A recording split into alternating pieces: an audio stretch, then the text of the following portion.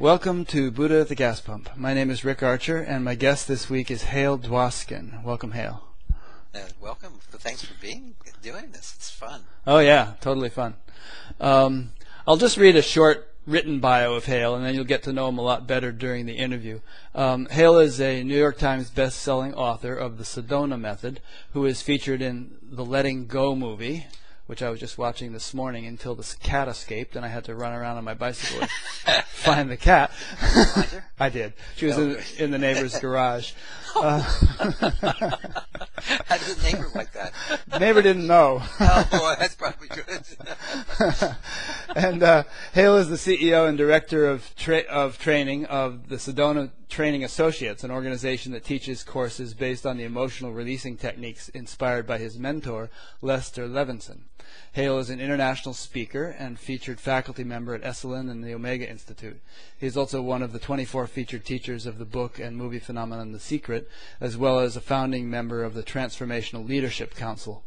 Over 3 decades, he has regularly been teaching the Sedona method to individuals and corporations throughout the U.S. and the U.K., and leading coach trainings and advanced retreats since the early 1990s. I was going to say 1900s. I thought, no, that doesn't make sense.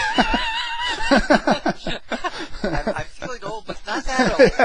Right, yeah, the Sedona method is miraculous, man. You were born in 1860. You're going strong. That's right. He is also the co-author with Lester Levinson of Happiness is Free, and It's Easier Than You Think, a 5-book series. So that's good enough for a bio, and we'll get to know Hale more as we go through the interview. So I guess it would be most appropriate for you to give us a kind of a nutshell understanding of what the Sedona method is, and then we can trace its history and your experience with it and all that stuff. Oh, sure. Well, basically what the Sedona method is a bridge. It's a bridge between traditional self-help and even psychology and non-duality. Most techniques and most teachers think that you have to choose one or the other. And one of the unique things about the Sedona method is it shows you how to deal with the instrument, how to deal with the body-mind world, and at the same time to recognize the truth of who you are. And they're not mutually exclusive. I've met many people who have had tastes of non-duality, and they may even be leading satsang about it, but their lives are a mess. And I've met a lot of other people in the self-help space who, like even some of my friends who in The Secret, where they're very sweet people, they're very loving people, they're in the top 1 percentile on the planet, but they're ignoring non-duality. They're trying to just simply make a better dream, and then probably not even seeing it as a dream. So what the Sedona method is, it's a tool that shows you, wherever you are, whether you are trying to make more money or have a better relationship or have more radiant health, or you really just want to find those last remaining tendencies or vasanas that are pulling you back from that non-dual experience. Because what I've noticed is that people who have a non-dual experience don't realize that it can be a living part of every moment experience. They have a non-dual experience, and they know it clearly enough so they can talk about it anytime they need to, but it's not their living experience every moment. And the only reason for that is because they're still unresolved. In the East they call them Samskaras and Vasanas, because they haven't cooked all the seeds. And some of the seed cooking happens naturally, but a lot of the seed cooking can be nurtured along. And that's exactly what the Sedona method does. It's a way to rapidly dissolve the seeds that prevent you from knowing that you are all there is. And there's another thing that happens too is, and so whether your goal is a worldly goal or whether your goal is a spiritual goal, the process is the same because the samskaras and vasanas are the same. Or another way of saying it, in the East they call it the gunas, the the three gunas. There's the sattva, which everyone's aspiring to. There's rajas, which you can't live without and function in the world. And there's tamas, or inertia. And what happens with the Sedona method is it helps you naturally and spontaneously dissolve tamas, or have it merge into rajas, and dissolve rajas and have it merge into sattva. And that all happens naturally as you let go. You don't have to try to make that happen. Unfortunately, often in the East, they try to force that. They try to, and the mind rebels. But if you naturally let go of the tamas and the rajas, the inertia and the compulsive doingness, then what's left over is sattva. And then you can actually go beyond that too. That's a great explanation. There's a quote at the beginning of your DVD from Lao Tzu. He says, "To the mind that is still, the whole universe surrenders." Right. And I was, it's great. And I've listened to hours of your talk and your whole process that you put people through. And I also listened to your interview with Terry Patton on Beyond Awakening. And I was, I must say, impressed with the way in which you integrated the kind of the practical and the non-dual, the manifest and the unmanifest. Because as you said, a lot of teachers kind of emphasize one to the exclusion of the other. Right. And I've interviewed a lot of people, and there are a number of them who will say their whole emphasis is, you are not a person. There's nobody home. There's nothing to do. That's the whole focus. But stick a pin in their leg, and they're going to somehow realize that there is a person there. Well, not necessarily. Well, I have to explain. The problem is most people speak about non-duality are doing one of two things. They're either speaking from the non-dual space completely, in which case, of course, there is no person, and there's no debate about that. Or they're speaking from the place of knowing there is no person, from a direct experience, but they haven't dealt with the person. And unfortunately, there's many more of those. And so it doesn't ring true. Like, for instance, Nisargadatta could talk that way and get away with it. Ramana Maharshi can talk that way and get away with it, because just their living presence is a continuous invitation to that non-dual experience. Right. Whereas with a lot of teachers, and there are some teachers that's true too, but with a lot of teachers, they experience non-duality when they're in front of a room. When they're being invited to take on that mantle. Part of the reason they like doing it is because it invites them back into that non-dual experience. But they're avoiding their lives. They're not dealing with life. And it also creates, I don't remember the term for it, but it creates the non-dual speak, which is total craziness. Yeah, Advaita-speak. Advaita-speak, that's right. That Advaita-speak is, honestly, is just total bullshit. Yeah, I know, like, please pass the salt. Who wants the salt?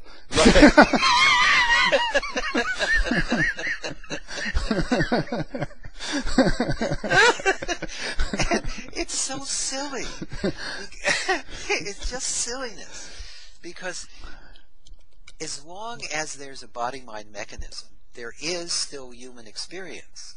It's just that when the more you're surrendered, or the more there is no sense of a separate you, one, the less they're suffering. That's why everyone wants that. Right. But the more life just happens naturally and spontaneously. And if you're not experiencing that, then you're experiencing conceptual non-duality, which unfortunately is extremely prevalent right now. Tell me about it. For both teachers and also for the people who follow these teachers.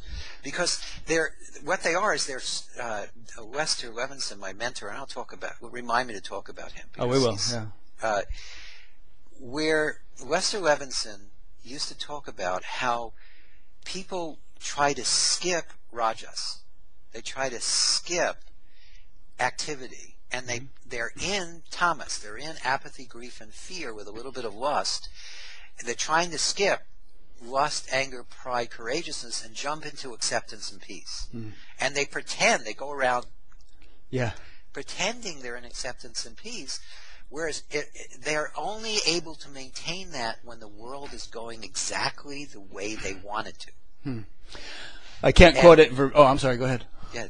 No, I was just going to say I can't quote them verbatim, but there's a couple of verses in the Gita pertaining to that where, one of them is at a certain stage, activity is the means, and then later on at another stage, silence is the means. Right. But you don't kind of jump to the final stage if you have some other things to transition through.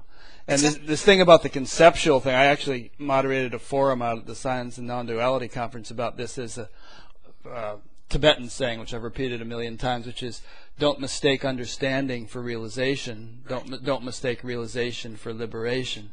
And there's such a prevalent tendency in my experience that people, you can get an intuitive sense of non-duality. I mean, we're fish swimming in that ocean, and so if you read a book or two and listen to a couple of YouTube videos, yeah, I get it. I feel that, but it's not the full embodied experience of it. And a lot of people make the mistake of assuming that it is, and begin sort of terrorizing the chat groups with their with their knowledge, One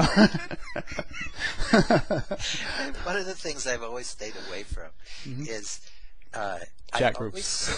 What? Chat groups. Yes, I stay away from those. What I've stayed away from, this has been a conscious decision. No matter how profound the non-dual experience that's happening here, I have never been willing to, and I probably will never be willing to take on the mantle of a teacher in that way or do satsang, because there's this unevenness that happens from that. I'd rather lead a seminar where we're equals, and I'm just helping you with whatever it is that's appropriate for you in this moment, because it keeps us talking like human beings and acting like human beings. And there's, in my experience, you need the direct experiential knowingness, but you also need to deal with the physical, and you need to deal with the emotional, and you also need to deal with the energetics. And unfortunately, most of the people that I know of in the non-dual space are dealing just with the knowledge. And even the ones who are fully genuine in that the knowledge is their living experience, their audience is not getting it, because they need everything in order to really function. Yeah, there's another, you remind me of another verse in the Gita where it says, the wise do not delude the ignorant by speaking of the uninvolved nature of the self. It's a duly engaging in action. They set an example, and they kind of, there's an old saying, the mango tree, when it's ripe, the branches bend down so that it's easy to pick the fruit. It's not like the branches are way up there. So it's not like you're speaking from some plateau on high. You're providing something that meets people where they're at. Yeah, it's just been part of, I guess, what my mission is to, actually, it doesn't feel like a personal mission. It's part of what I've been given to do is to continually dissolve these imaginary dualities that we find in our everyday experience, and also, again, back to the thing I said very early on, be a bridge as opposed to just take a position and say, if you don't agree with this position, you just haven't gotten it yet. That, to me, that's very, it's prideful, and it causes people to just idolize you and think that they haven't gotten something, as though there's actually something to get. And in my experience, part of I love this quote, and I can't remember who I'm quoting, but the quote is, the only I think it's Nisargadatta or it's Sailor Bob, I can't remember, but I think it may be Sailor Bob, but anyway, the only difference between someone who's realized and someone who's not is the one who's realized knows there's no difference. That's nice. Because wherever you're seeing differences, that's still the illusion. Any sense of differentiation is the illusion. Now, you need that in order to function in life. You can't pretend they're not there. But at the same time, if you're creating this stratification, even subtly in the way you're presenting your message, then you've missed, from my perspective, you've missed the whole point. Yeah. I'm a kind of a practice sort of guy myself. I've been meditating for a long time, and there's another theme in non-dual circles of rejecting practice, because it implies the presence of a practicer, and it only reinforces the notion of a practicer, and so on and so forth. And so I have a bias in favor of it, actually, and I admire someone like yourself who has a practical method that can be offered to people, rather than just words or concepts or sitting in in the presence of the teacher, which isn't always very practical. We live in a world, well, you can on YouTube, you can sit in their presence, but... Sort of. I understand. Yeah, I mean, you don't get the vibe quite to the same. No, it's not as strong. You're right. It's definitely not as strong.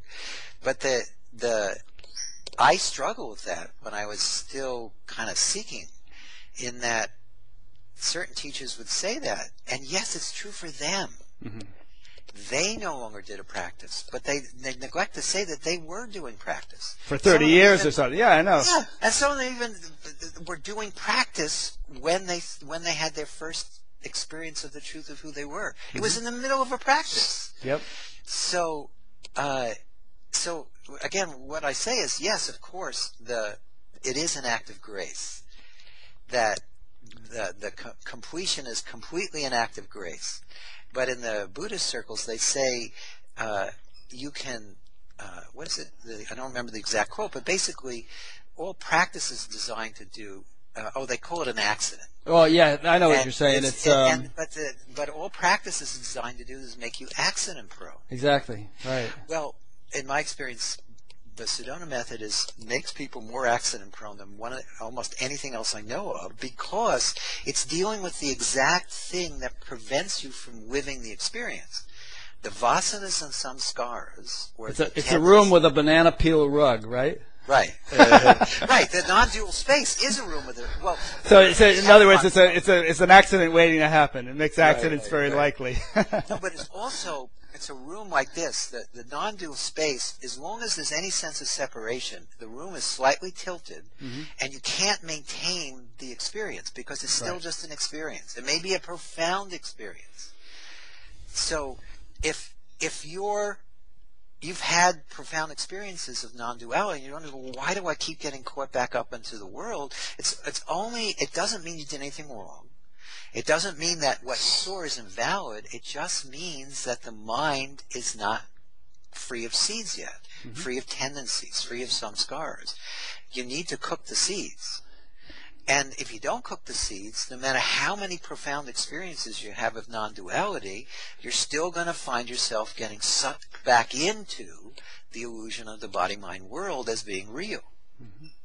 And perhaps we could say that correspondingly that something hasn't changed in the nervous system, in the brain, to support that non-dual experience. And I think the two are correlated. And I think that that's also where practice comes in. Yeah. It's helping rewire your energy, your pranic system and your nervous system, right, so that it can actually maintain the non-dual state. Mm-hmm. Neuroplasticity. Neuroplasticity, yes. Yeah. And also just energetics. The prana, or the energy, is required for the mind to maintain that state. Mm-hmm. Otherwise, it gets lost back into the world. So what happens is most people just go, hey, you just need to listen to what I'm saying, or just read my book or whatever, and you'll get it. And if you don't get it, it's just your problem. Yeah. Don't follow a teacher, but keep coming to my seminars. Yes. Yes. Yeah. Yeah. I mean, we could. There are Eastern traditions that have worked this out in great detail in terms of chakras and nadis and, chi and prana and all that stuff. And, I'm not qualified to go there. And then I think certain Western neurophysiologists are trying to understand it in their terms and with their instruments. And there's a lot of research being done on brain activity during non-dual states and meditative states and stuff. So anyway, that's a whole other topic. But it does emphasize the point that there's something going on in the physiology that correlates with this experience that we're all interested in. Yes, absolutely, and it's if we're really interested in non-duality, if we're really interested in ending suffering, then we need to deal with the whole package. Mm-hmm. You can't ignore the package or pretend the package isn't there and keep tripping over it. I'm laughing because I've heard you refer to your birds, and I hear one of those birds in the back. Yes, I'm in our home office, mm-hmm. And the birds are one landing up in my house. Yeah. I was interviewing this guy who used to be the bass player for the Mahavishnu Orchestra, and there's this noise that kept happening throughout the interview. I said, "Can you shut the door? There's some baby screaming in the other room." He said, "No, that's a bird." Rick Laird is his name, by the way, if anybody wants to listen to that interview. So how does the Sedona method? Might as well start getting into it. How? You've presented it very nicely as not merely some feel-good thing or work through your problems thing, but as a viable method of, attaining non-dual realization. So what are the mechanics through which it could do that? Well, let me take a step back. I just want to make sure that everyone's listening is clear about what the process is itself. Yeah. It's basically a form of inquiry that deals with not just the I thought, but all the samskaras and vasanas, seeing that you aren't that, but in a very practical, experiential way. So that's one way of describing it. And another way of describing it is just simply that I like to use props for this. Mm-hmm. Let me just make sure this is closed so I don't write them myself. Which I've known to do. For the sake of this analogy, this pen represents our samskaras, our vasanas, our beliefs, our attitudes, our anger, fear, frustration, everything that's in between us and experiencing non-duality, and also anything in between us and having our goals in life. And our hand represents our gut or our awareness. So those of you watching at home, if you're pick up an object, so you can do this with me, because it actually doing this sometimes it thanks. It's a magnifying glass. Yeah. So be careful when in the next part, when you drop it, catch it. Those of you at home, try to pick up something you'd be willing to drop without worrying about catching it. Mm-hmm. So what we do in life is we are generally, this is our relationship to every problem. We're going like this. So grip the object really tightly with your hand. I mean really tightly until it starts to feel really uncomfortable. Now, this is what it feels like inside most of the time for all of us. As long as we're identifying with that body-mind mechanism, as long as we're identifying with our suffering, we're gripping it at the same time. So now relax your hand and open it and roll the hand around in your object, around the object around in your hand. Now, is this object attached to your hand? Obviously not. But think about our relationship to everything that we don't like. We actually feel as though it is us. It's even in our language. We don't usually say, I feel sad. We say, I'm sad. We don't usually say, I feel angry. We say, I'm angry. We don't usually say, even the things in the non-dual space, we don't usually say, I'm feeling peaceful. We say, I'm at peace. Or actually, that's still okay. There's still some sense of clarity there. But we think, I'm enlightened. That's a very common one. Mm-hmm. Well, that's an identification. So, but remember, all these identifications are attached to us as this pen is attached to your hand. So you have a choice. You can do this. Now turn your hand upside down and then just let go. Open. Just drop the object. Mm-hmm. So that is the choice that you can make any moment with anything that appears to be holding you back on any level. And that's one way we teach of letting go. Another way we teach of letting go is if you live life open, this camera's too small, but if you live life open, things don't stick to you. So it's kind of like going through life with your hand open as opposed to closed. If you go through life with your hand open, then things pass through your experience naturally. Mm-hmm. They don't stick. So we call that welcoming or allowing. In Zen, they call it vipassana or mindfulness. But you can actually live life that way, where you're not clinging to what's being experienced in the moment. You're just allowing life to flow naturally. And that's another way of letting go. Another way of letting go is if you look at this object and you look at it from the outside, it looks solid. But if you could magnify this enough, and this won't be enough, right. But if you could magnify it enough, the object would start to seem less and less dense, mm-hmm. because it's mostly empty space. Yeah.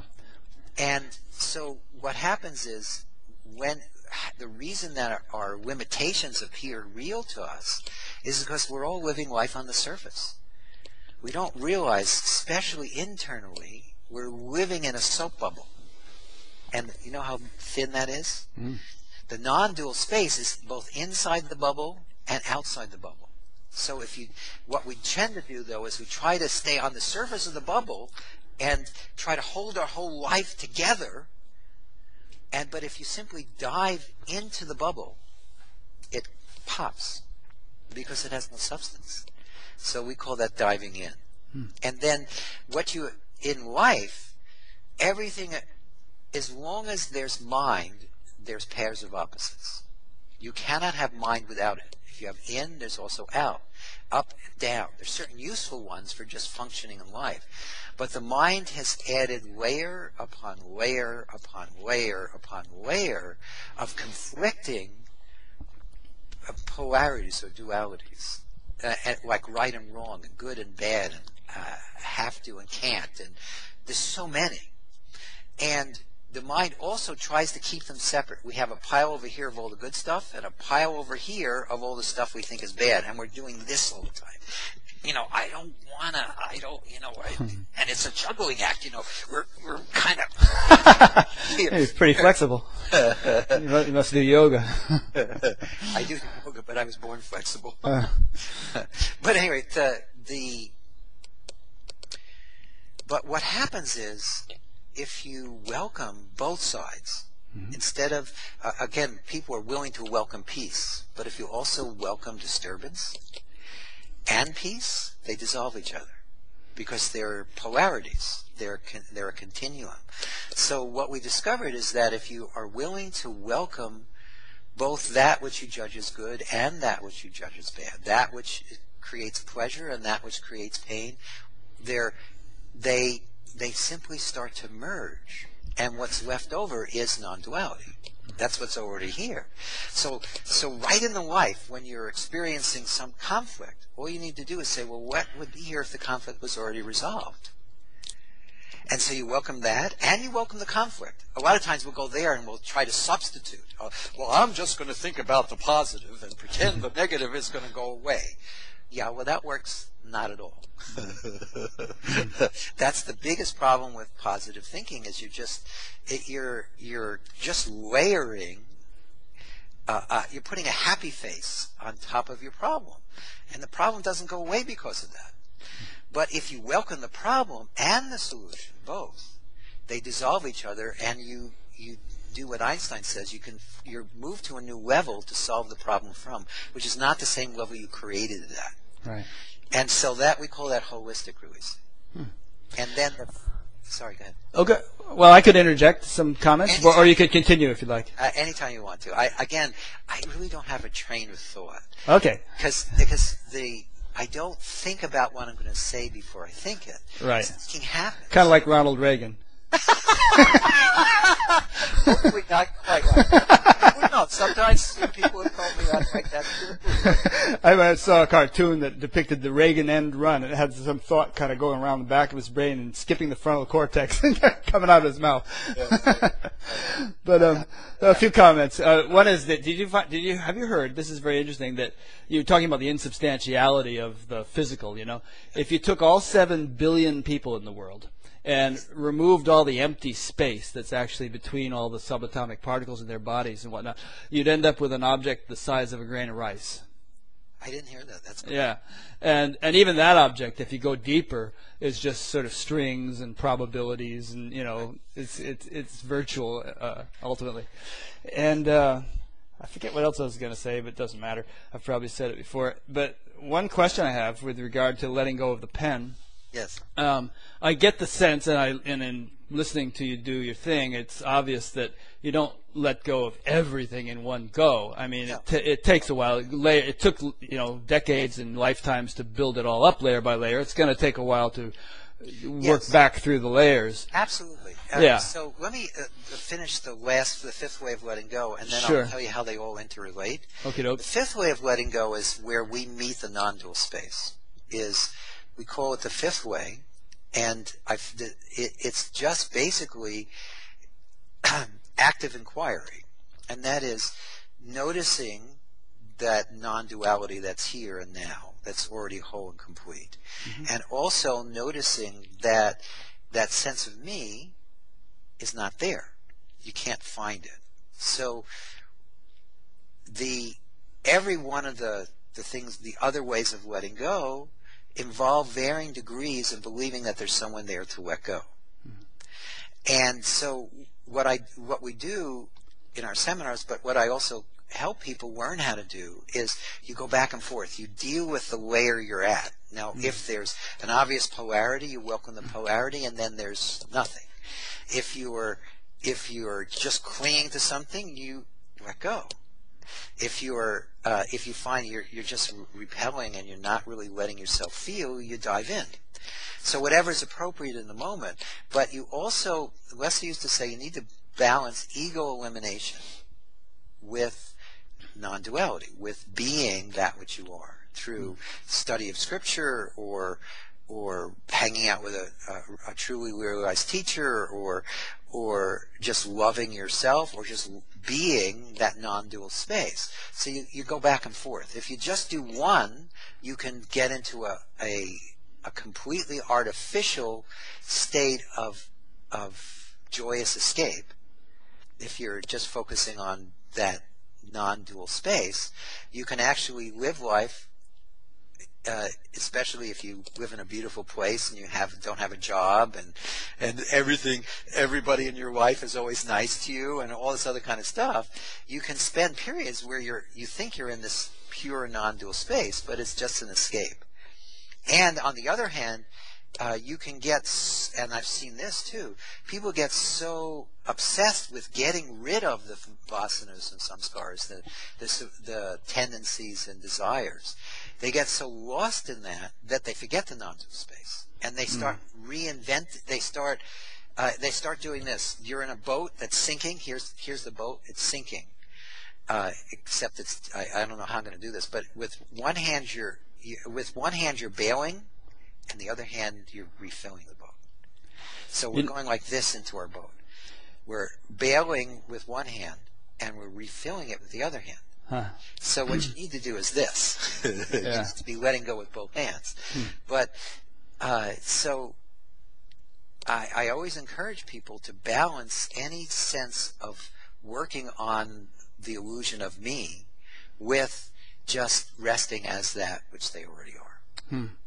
Another thing which is more rare, but which I sometimes get feedback from people, this one came in from a young woman over in Europe. She said that when I was 18, I fell into the non-dual state for 4 hours and my kundalini awoke, and at the age of 23, 1 year ago, I went into the state of samadhi, self-realization, which was such an enormous shift that I became dysfunctional, and I still am. My identity disappeared into consciousness like becoming a baby. It was scary, not knowing how to survive physically, and she goes on and on. But people can shift into a state so radically that they don't know how to think, don't know how to talk. I mean, Byron Katie was an example, and Eckhart Tolle both. Their shift was so sudden and abrupt and unanticipated that it took them years to learn how to function again. Right, and that's not uncommon. When there's that radical shift, without two things, without good process to support it. In other words, knowing how to deal with the world, both on a purely practical level, but also on the physical, emotional, energetic level, so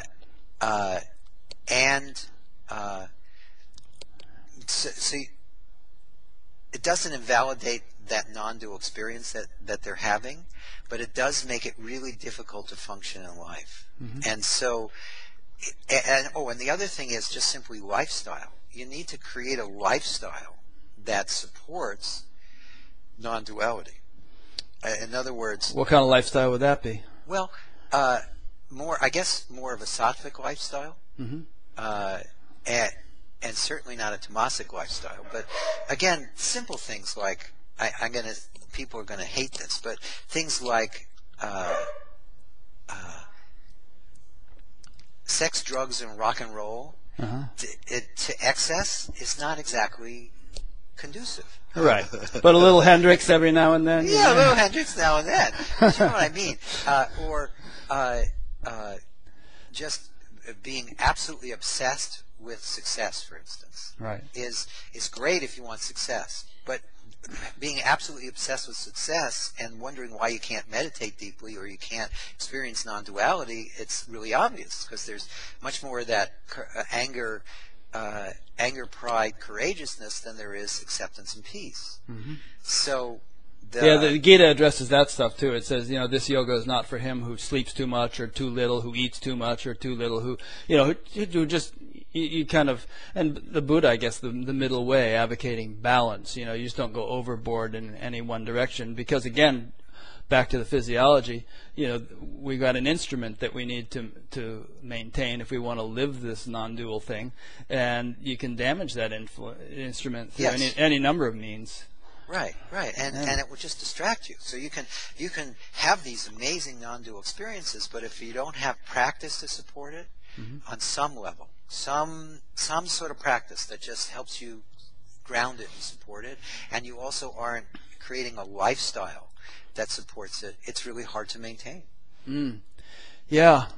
I've been having a discussion with a friend of mine named Jerry about a lot of this stuff, because we keep coming across people who, again, have some sort of awakening, maybe a very profound one, but they're kind of in a stage of, nothing ever happens, nothing to talk about, nothing to think about, nothing to do. And Jerry's emphasis is that that's kind of maybe a preliminary stage, but eventually what the Hindus call Brahman is considered to be they say the eater of everything. It's all inclusive, so it includes all the nitty gritty of life, all the granularity, all the structure, the processes, the subjective character of one's life, everything. So non-dual is not just this kind of plain vanilla nothingness. It's the full catastrophe, to quote Zorba. I like that. As from Zorba the Greek, completely engulfed though in wholeness, rather than in a million fragments as it once was. This is a classic quote. Before enlightenment, you chop wood, carry water. After enlightenment, you chop wood and carry water. But so many people out there right now are in the middle state, where they're in this new place that is almost becomes a way to avoid life. Yeah, water is an illusion, wood is an illusion. Yeah, water's an illusion, wood's an illusion. There's no one to chop, there's no one to carry. Yeah, right. And that's not that's why most of those people eventually kind of fall back. Either they get very sick, or because they're not tending the instrument, or they kind of fall out of the state and don't know what happened.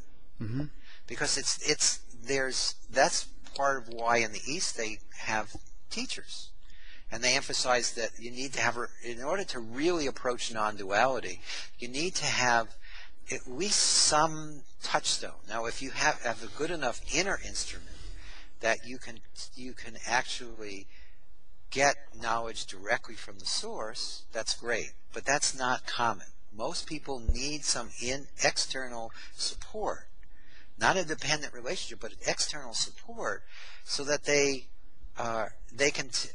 know that this is just a stage, for instance. Right. I mean, so many people are out there are in just a stage, and there are many stages, and they think, oh, now I've got it. Oh, now I've got it. Now I've got it. Now, who is this I who got it? No, obviously nobody. Yeah.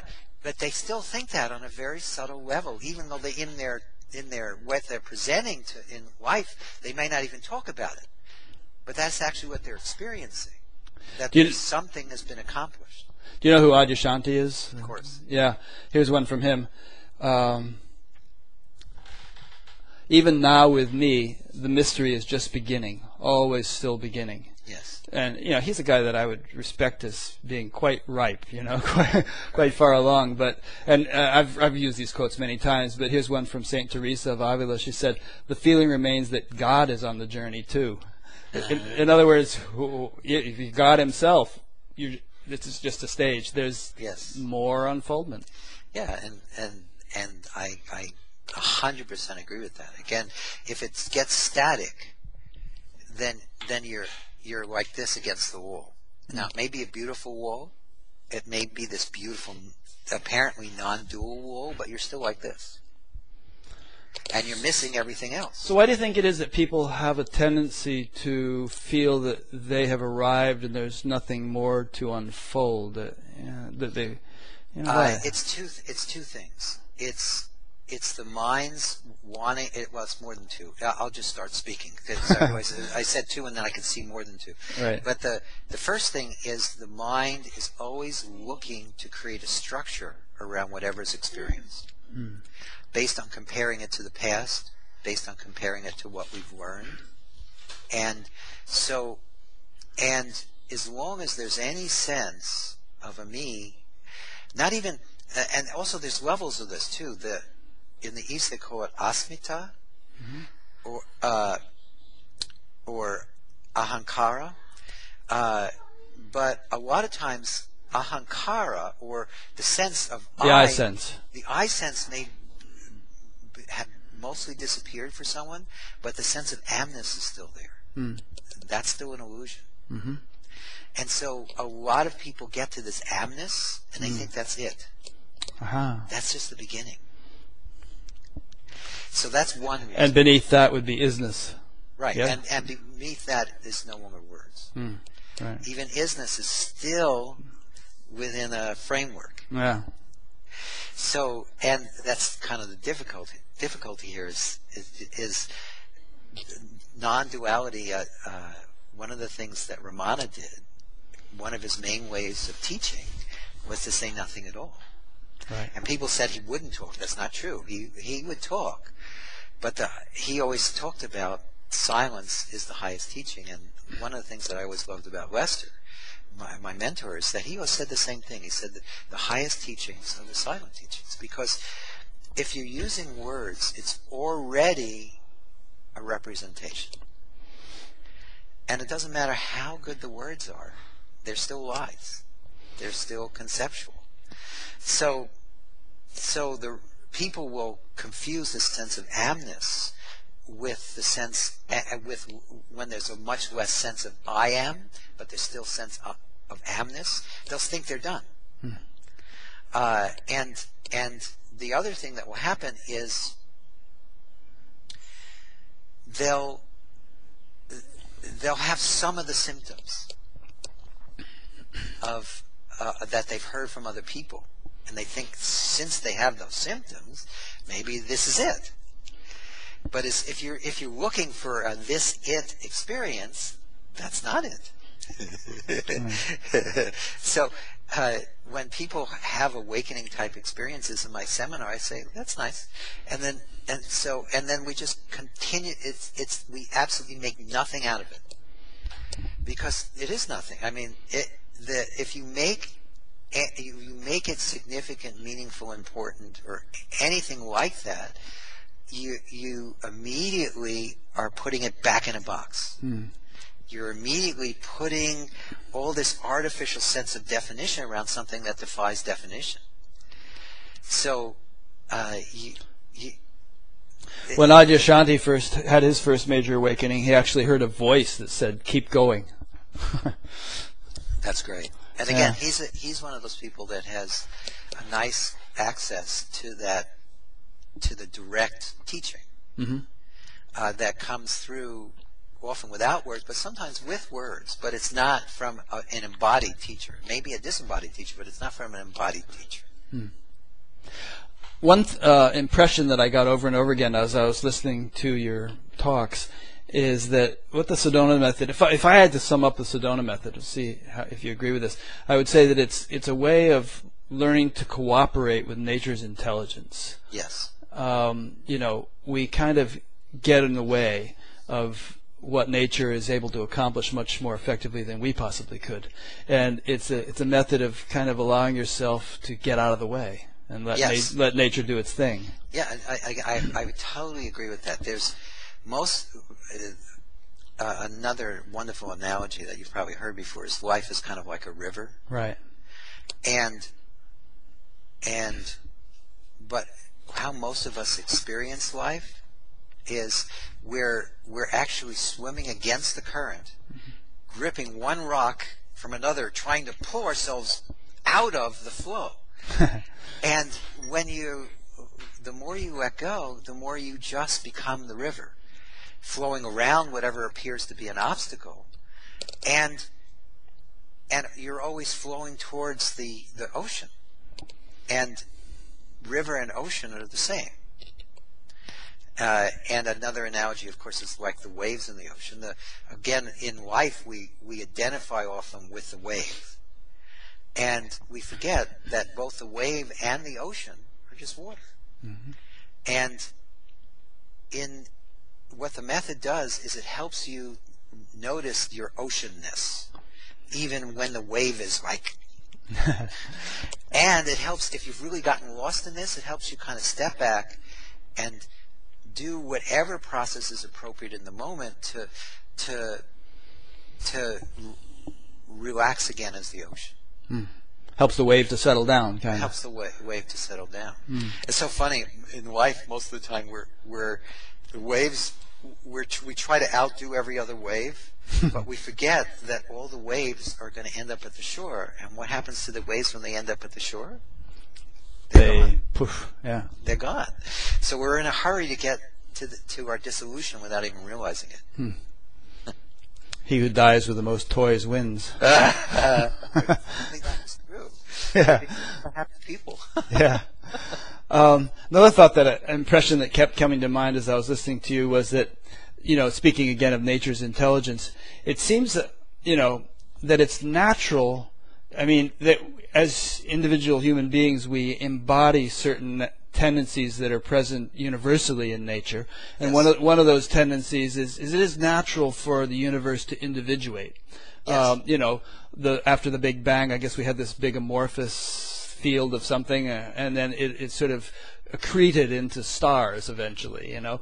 There was an individuation, and then the stars exploded, and then even more diversification and individuation took place, and now we have people and salamanders and all kinds of specific things, and yet at the very same time, so that would account for the getting lost in the minutia of life, getting overshadowed, getting gripped aspect. But then at the very same time, it's natural for the reverse flow to take place to get back to universality. And so it's almost like the universe is on a grand scale is playing this game of specificity back to universality, and we as individual units are experiencing the same thing in our own lives.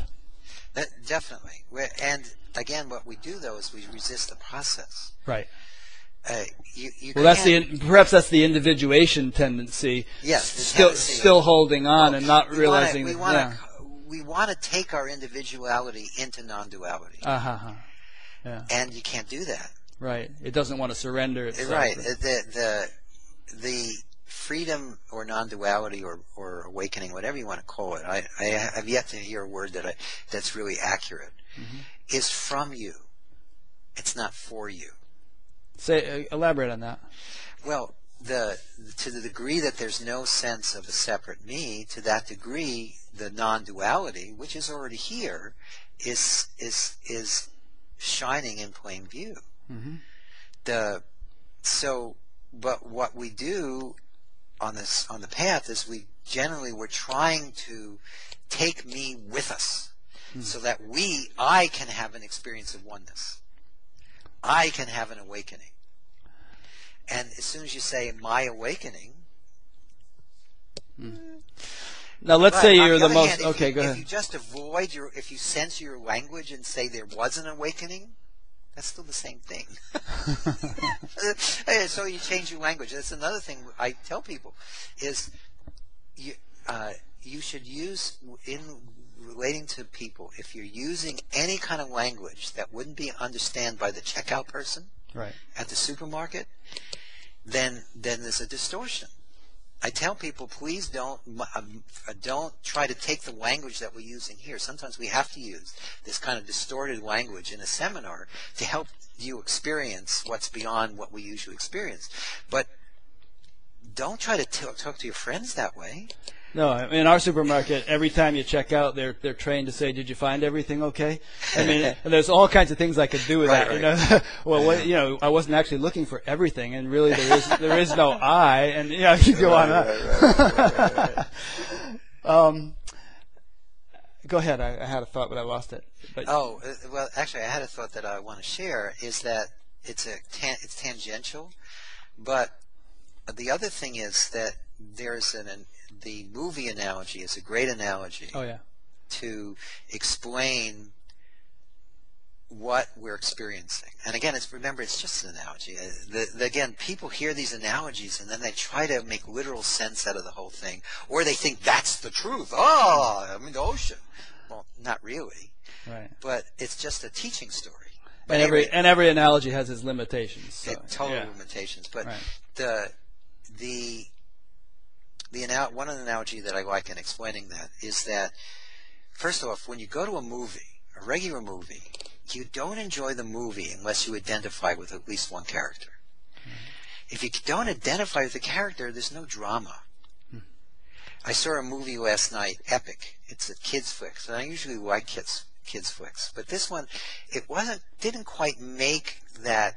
You didn't really buy it 100%. So it was, even though it was beautiful to watch, and there were great special effects, and it was a really good animation job, it wasn't Avatar, where you really identified with the characters and you really identified with the story. And so this movie that we're experiencing now is the same way. This movie, in order for it to have high entertainment value, you identify with one of the characters. And you also think that all the other characters are separate. But it's just a movie. So, and you've probably heard taking that analogy a little further, you've probably heard the movie analogy where you're just the screen. Right. Which is accurate. You're just the screen. But what you also forget is you're also the light. And the film in between is the Samskaras and Vasanas. What you're experiencing life is an outpicturing of all your past tendencies. You're experiencing the past all the time. You're not actually experiencing what's here. But if you went to a movie and all you had was the screen and the light with no film, it would be, everybody would walk out, right? There'd be no entertainment. Yes, absolutely. Absolutely. So that's part of the reason that we have this whole dance, is because it's the way we stay engaged. It has entertainment value. It has a high entertainment value. Lila. Yes, Lila, exactly. And that's also in East they talk about the Maya. The Lila or Maya disappears for the one who's seen the truth, but it stays there for everybody else. Well, that again, because it's just a theory or an analogy, it breaks down, and it's really not important. The important thing is that you are both the light and the screen, and the reason that sometimes there are all these things in your experience that you're getting lost in is, one is because you're identifying with the projection on the screen. And you don't notice that when there's an explosion in the movie, you don't burn. Or when there's a flood, you don't get wet. That's one level. But the other level is that's all made up of, the pictures are all made up of your tendencies, your samskaras, your desires. So if you need to deal with that, if you just try to pretend you're the screen or pretend you're the light, or maybe you even notice that you're the light in the screen and you're not dealing with all the stuff in between, it still stays cloudy, and you still can forget. It's easy to forget. But if you deal with the samskaras and vasanas, if you dissolve them, then it's harder and harder to forget. Yeah. You said a little while ago, we'll come back to more to dealing with the samskaras and vasanas, but you said a little while ago that one is in the non-dual experience to the extent that ahamkara or ego has diminished or dissolved. Right. But I mean, even if you were the most non-dual guy on the planet, and maybe you are, I don't know, but wouldn't there have to be some? In Sanskrit, there is this term lesha vidya, faint remains of ignorance. It's my understanding there would have to be some faint remains at least in order for you to be functional. Otherwise, you're just going to lie down and starve to death or something. Or your devotees will feed you. Yeah. Which in the case of Ananda Mayama or Neem Karoli Baba, they seem to be in that condition practically. Yes. So there are people in that condition. But yes, there are still, what dissolves is your identification. But you're still, the package of the core samskaras and vasanas that make up your, in the East they call it the I can't pronounce that. Prarabdha karma. Prarabdha karma. The karmas from before can be dissolved, and the future karmas can be dissolved. Mm-hmm. But the karma you're actually living out, that doesn't dissolve. You'll live it out, yeah. Live it out. Huh. But you can do so realizing clearly that that all the world's a stage and all the men and women merely players. You're just a player in this, and that you're not really getting stabbed or burned or whatever. Whatever it is. Yeah. And at the same time, you take care of the body. I mean, if someone's about to stab you, you don't just go, okay, stab me. Yeah, it's only an illusion anyway. Right. You step out of the way. You take the appropriate action. Mm-hmm. Now, one thing that I kept thinking of, this shifts gears a little bit, as I was listening to the thing, is, okay, what if Hale was sent to Connecticut to console and deal with the Sandy Hook parents, sent to Newtown? I mean, you're not just going to say, a few days after that tragedy, can you just let it go? I mean, I might. You might, but, I mean, obviously the grief is very sharp at that point. But the first step is to allow it. Mm-hmm. What happens is people very often, the grieving process gets very extended because people aren't allowing themselves to feel what they're feeling in the moment. They try to numb out. Yeah. They numb out. They'll either suppress or they'll escape or they'll express the emotion, but they won't just be with it.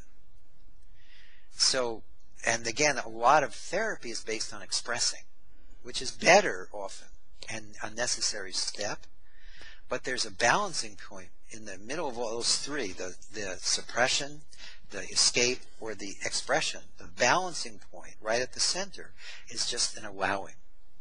So when I work with people who are dealing with severe trauma, what you do is you start by just allowing for their experience. And know that and let people know that their experience is okay. You're not supposed to be experiencing anything different than what you are. It's a natural experience.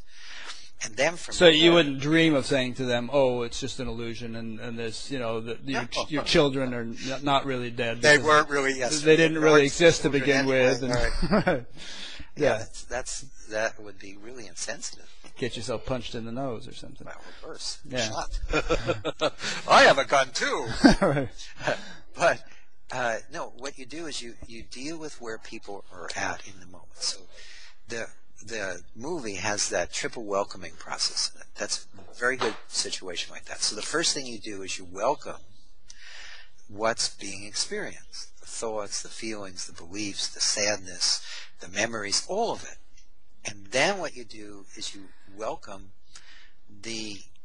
all you're wanting to fix it, to change it, to control it, and also wanting to pretend it didn't happen. All the things we usually try to do with anything that we've labeled as unpleasant. So you welcome that too.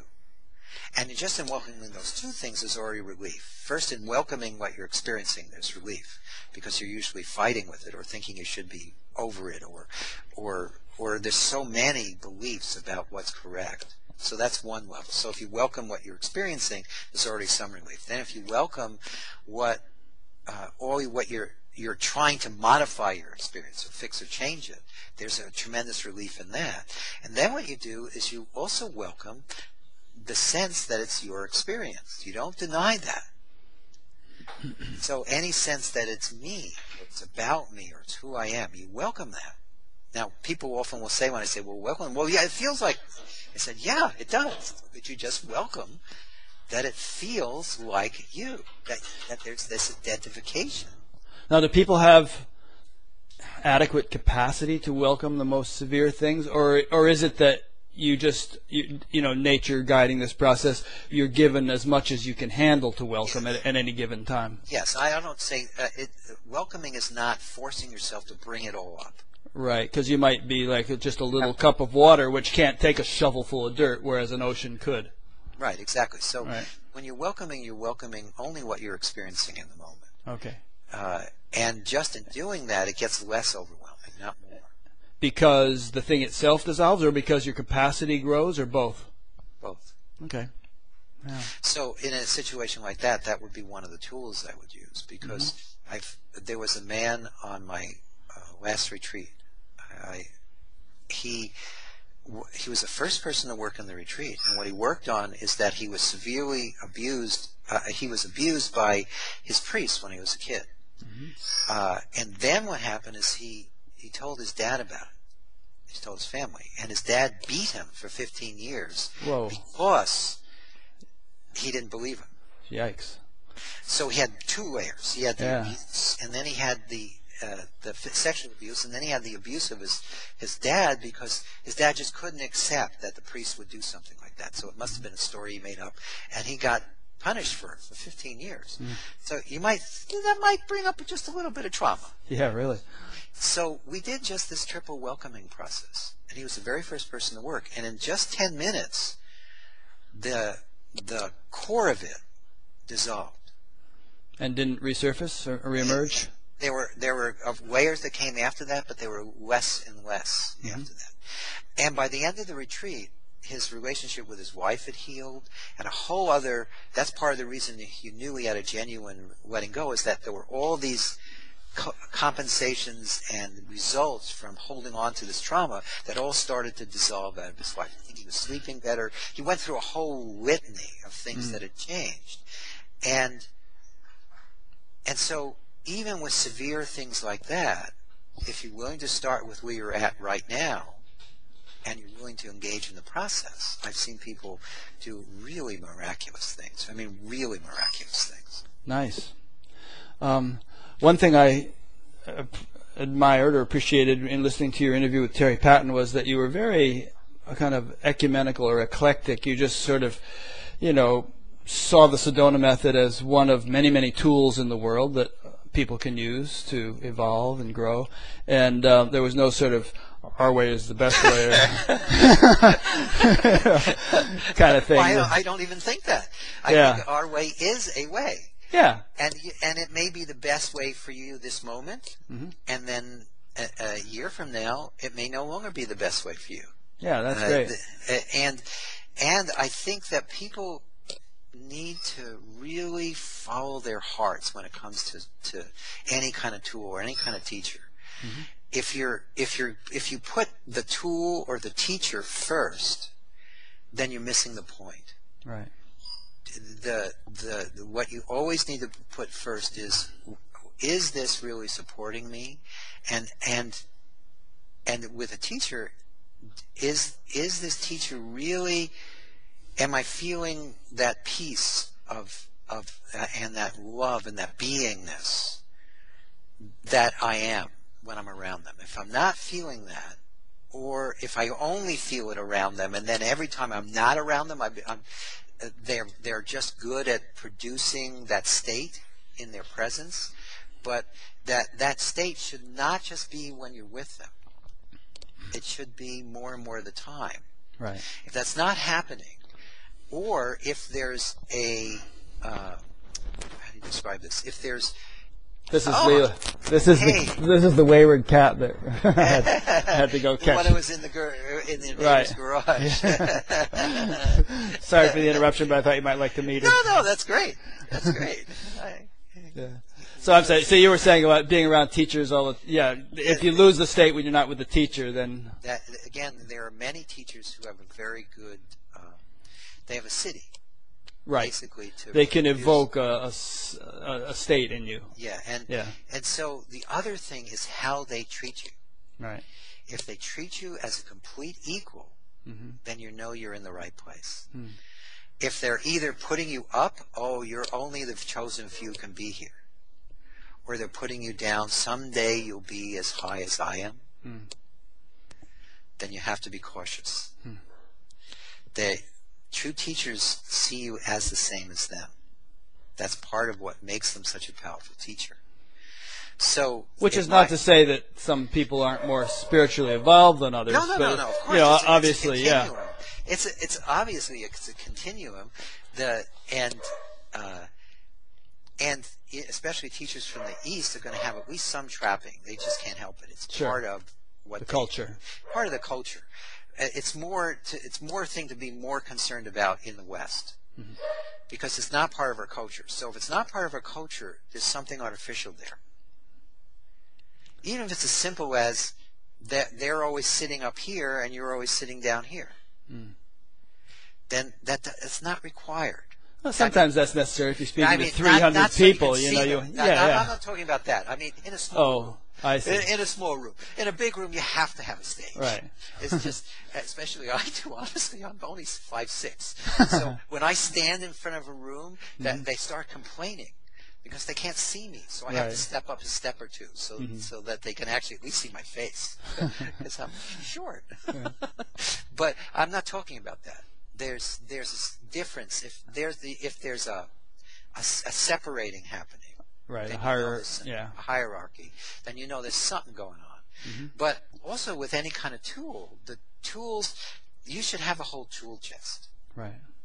And you should use the tool that's appropriate for the moment.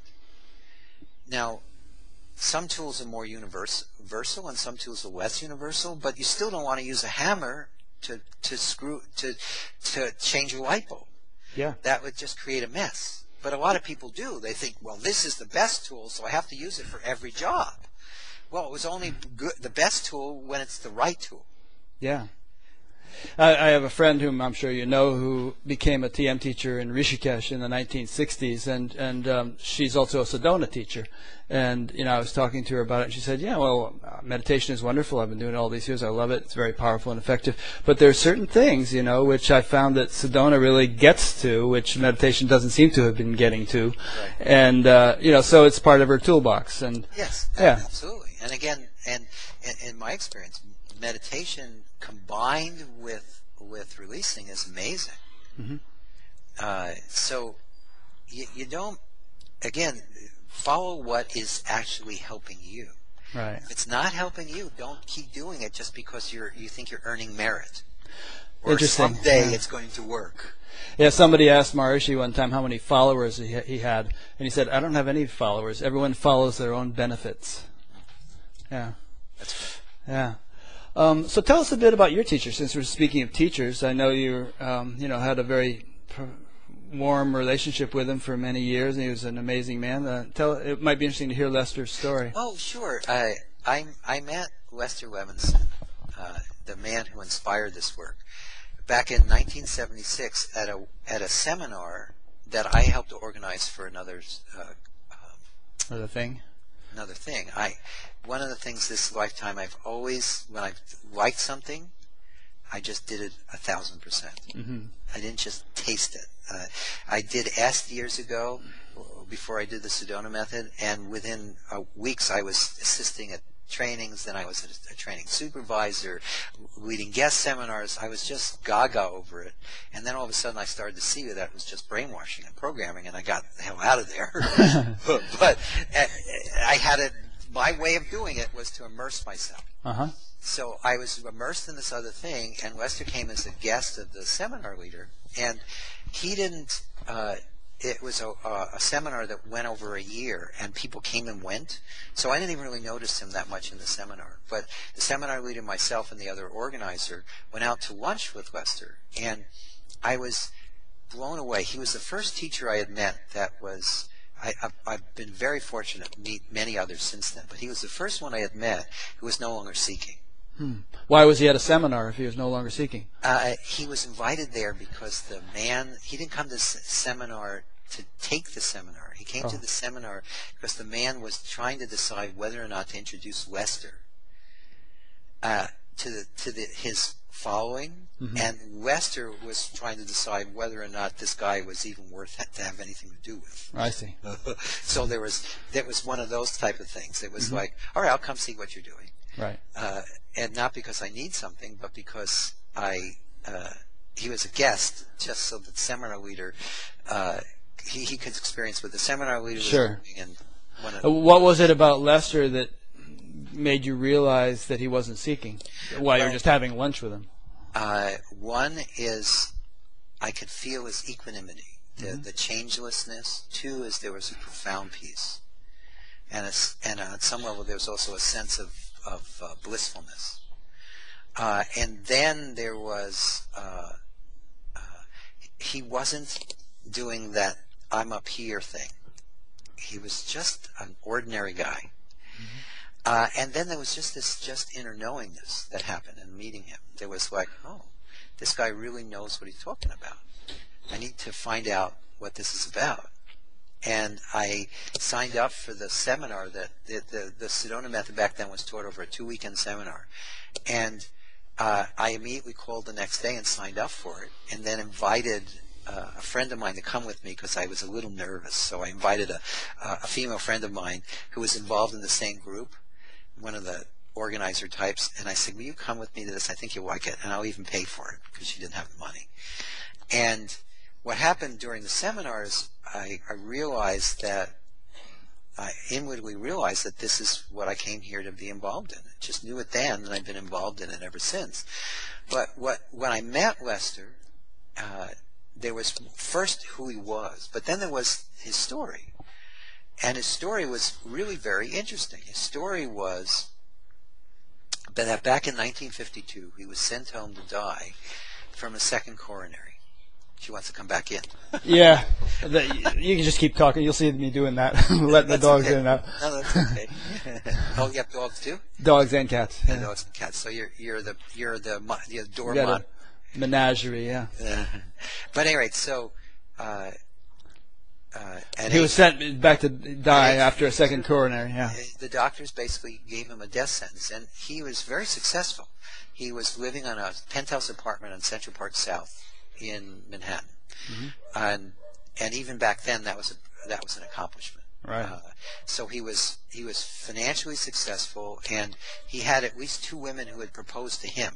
It didn't happen that often back then. So he had external love directed towards him. He had all the trappings of someone who should have been happy from a worldly perspective, except he was a physical and emotional basket case. He had post-perforated ulcers and diverticulitis and jaundice several times a year and migraine headaches and depression, and he was just a mess.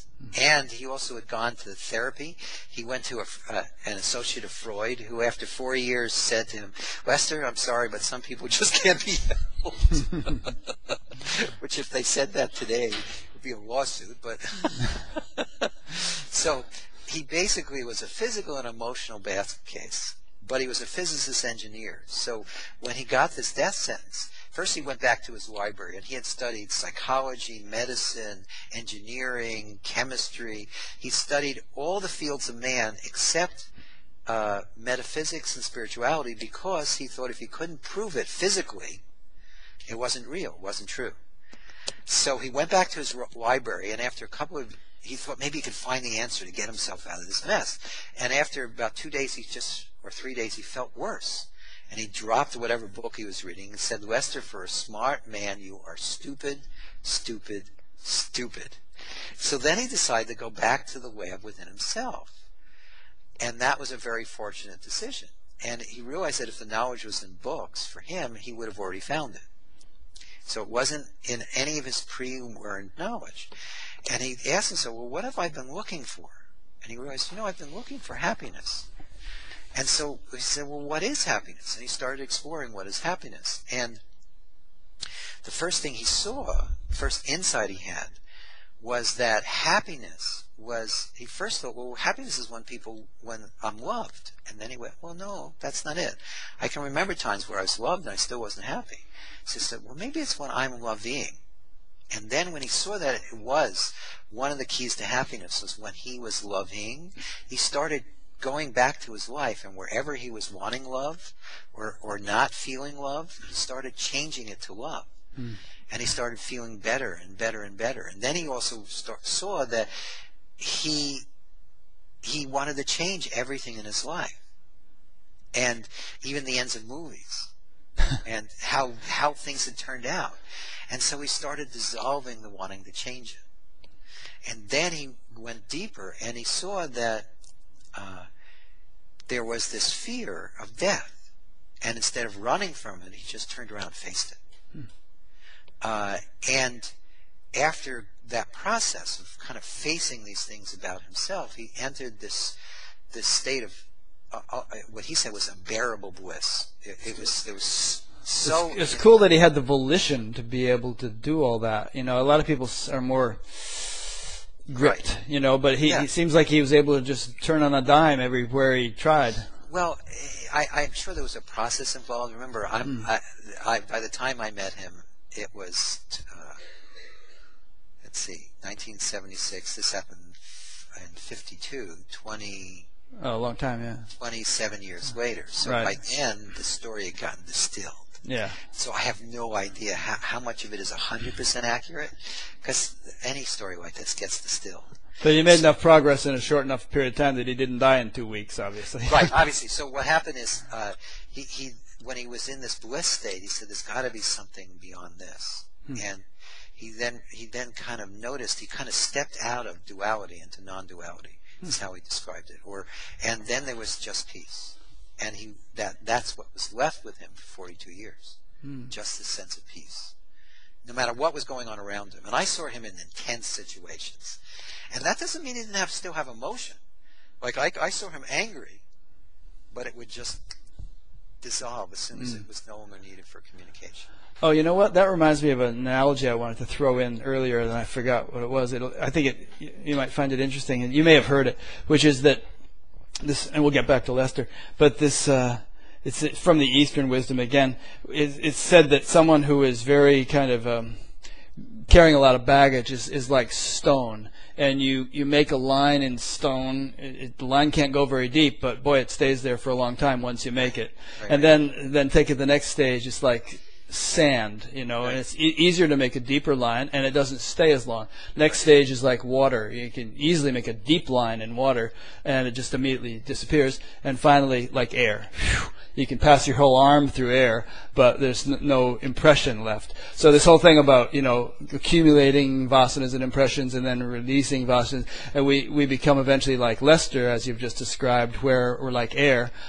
We have the experiences, and perhaps even more vividly and profoundly, richly, than we had when we were more like a stone, and yet there's no lasting impression. It's just like passing through. I love that. I haven't heard that analogy before, but it's very accurate. You have my permission to use it. Thanks. Is it yours or No, it's one of those old stories, Oh, it's an old teaching. An old teaching analogy. Recently, I've been. One of the things is I like to keep exploring because both inwardly, it's a constant inward exploration, but I'm also open to other tools and techniques. Not because I feel like I need them as so much, but because I just want to really get the full picture. Yeah. And so I've been looking at more stuff from the East, and it's a lot of the stuff from the East has no author. Yeah. It's been around so long, or they make up this author who lived for thousands of years, and they just attribute it all to him. Right. Unfortunately, it's usually him. It's rarely her. But that's really inconsequential. But so it really, it's nice if you know the person to quote them, but often the quote is way beyond a person. Yeah, stuff's just been getting passed on for thousands of years. Yeah, it's been, but one thing to say of the East, and sometimes people brush it off. They say, "Oh, yeah, we need just a fresh knowledge for the West." But these guys have been at it for a long time, and they're like the Eskimos who have 32 words for snow. I'm told that Eskimo is a politically incorrect term, but you know what I mean. And it's like they've nuanced the understanding of some of this stuff to such a fine degree that it's fascinating to explore. It is. It's fascinating to explore. If nothing else, just to understand your own process. Mm-hmm. But I think the Eastern stuff is just as brilliant as the stuff that's been discovered in the West, and a lot of it has thousands of years of science, of experimentation, mm-hmm. of report, which all the stuff that's going on in the West doesn't have. Right. And so you need both. I think you need the creativity and the openness that comes from, just this exploration that's happening in the West, and you also need to honor the roots, honor the traditions, where they have these traditions that go back thousands of years, to say, that's all based on, that's craziness. Well, that's why it's nice that with today's communication and transportations, there's a kind of a hybridization going on between the two, in which the best of both worlds can emerge, and we can have something that's systematic and scientific and so on, and yet has this sort of the depth of wisdom that the East can provide. Yeah, it's wonderful to have both. I think we're very fortunate to live at this time because and Lester, it sounds like, was conversant with Eastern stuff. You were quoting him earlier as referring to Vasanas and whatnot. Oh yeah, this particular lifetime, there's two schools of thought in the non-dual space about reincarnation. One is, who's going to reincarnate, which is obviously true, but at the same time, there are bundles of tendencies that not every baby is identical. Sure. Even before you get to genetics and environment, it's just not the same. We come in. It may just be a scoop of universal gunk that needs to be worked out, or it may be that particular streams stay together for long periods of time, which I think is what happens. I think so too. And I think there's an easy way of explaining it, which is that, fine, if you want to say the world is an illusion, then the illusory individuality reincarnates into new illusory bodies until it doesn't. Right. And but to say that reincarnation is impossible because there's nobody to reincarnate, it's like saying eating is impossible because there's nobody to eat. Right. But most of those teachers are still eating. They are. And again, we're in the East, though. There are plenty of teachers. I actually met a teacher. He wasn't even really a teacher. He was called an avadut.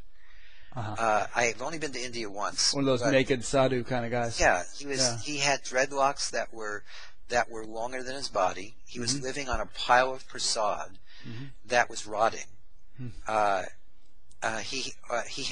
He smoked a beedi or two a day and had a cup of tea a day, and he'd been like that for 25 years.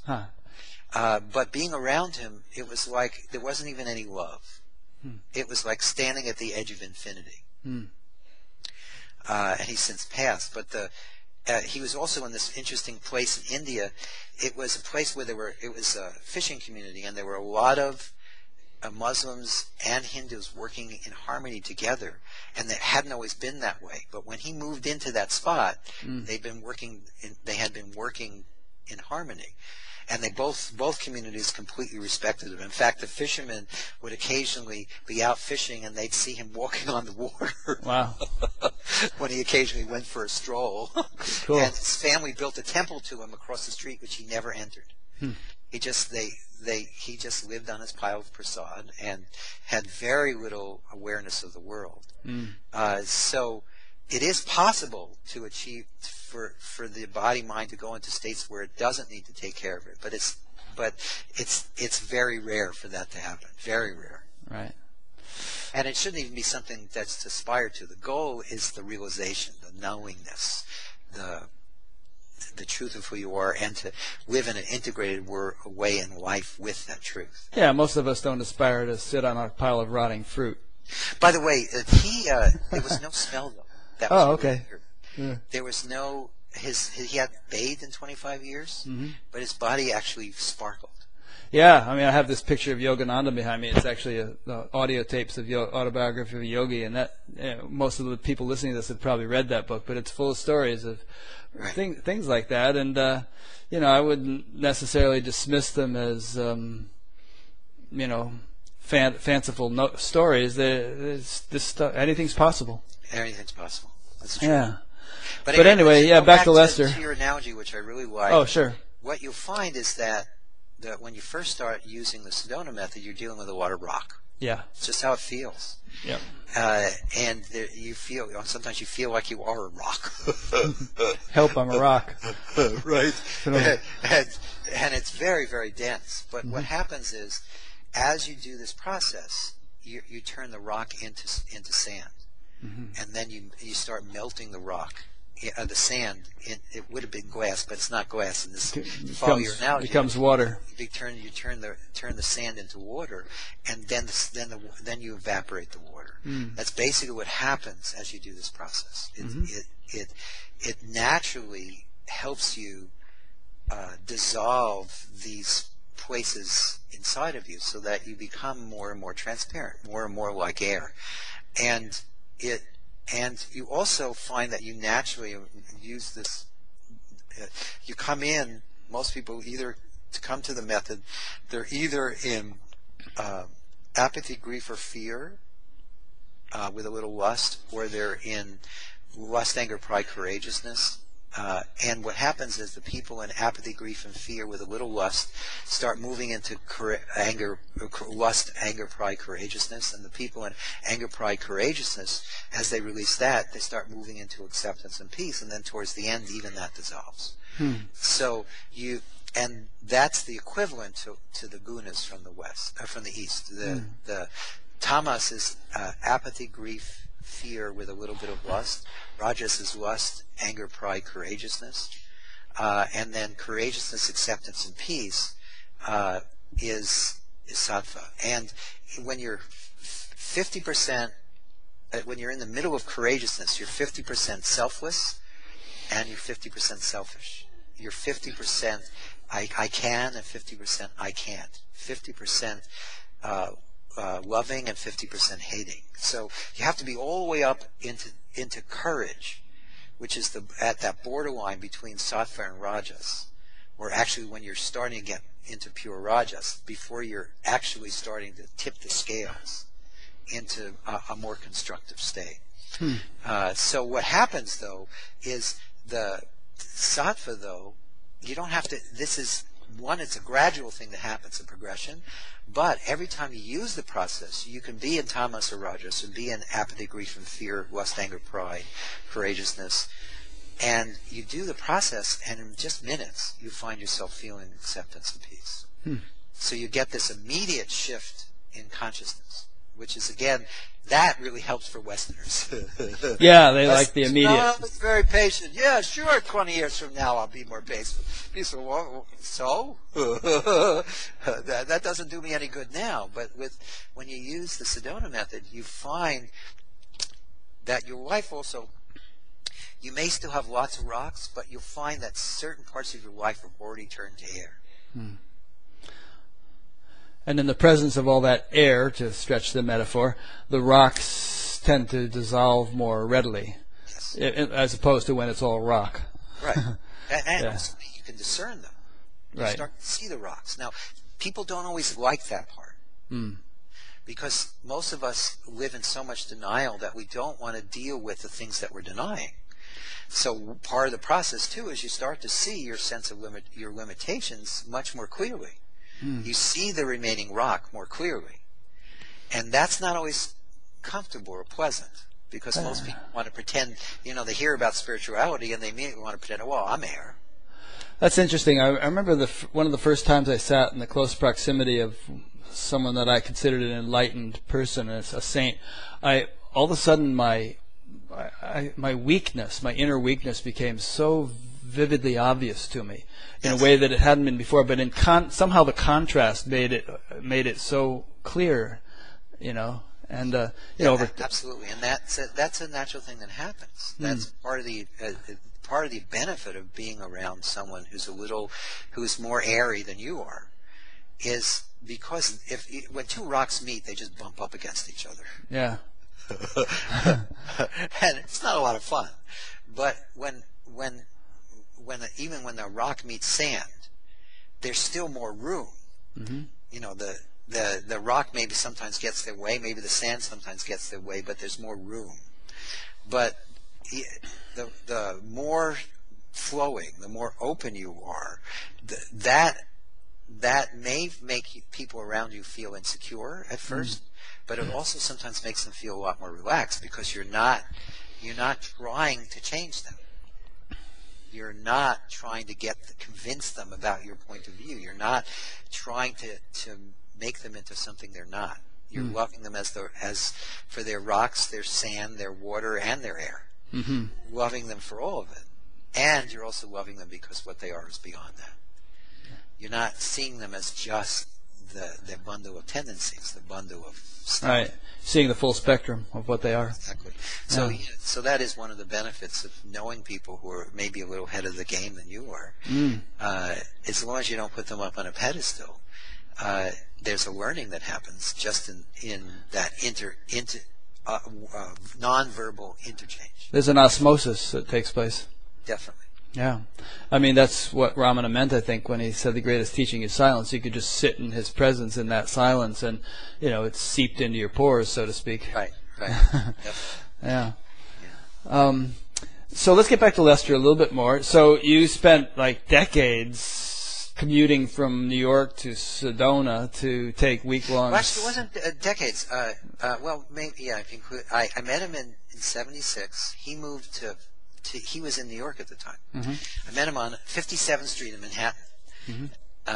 And he used to do introductory lectures. Well, actually, he would sit in on them, and someone else would usually do them. But they were done in an apartment on 57th Street. And so I did the process, and then I immediately wanted to...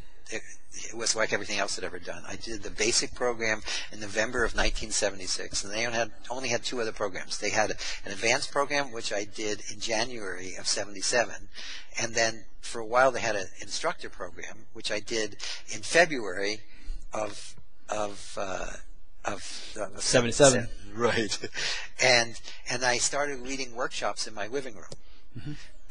But I was only 22 years old, and I really was not ready.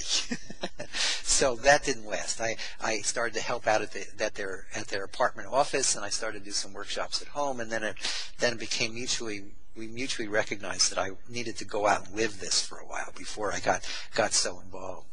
And then they started doing what they called intensives in Arizona in 81.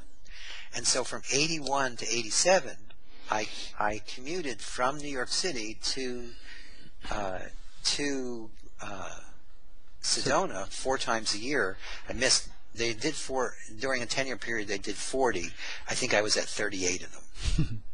And they were week-long or 9-day intensives where you really did this work intensively. But I loved it so much, it was my highest priority. And then in 87... and during this whole 10-year period where you're doing that, I mean, what sort of changes were you undergoing? You must have been going through a lot. Every part of my life changed. Every single part. My relationships got better. My health got better. My sense of happiness and joy and peace, no matter what was going on around me, just became more and more profound. I remember the first time I ever I actually started having experiences of non-duality and peace when I was very young.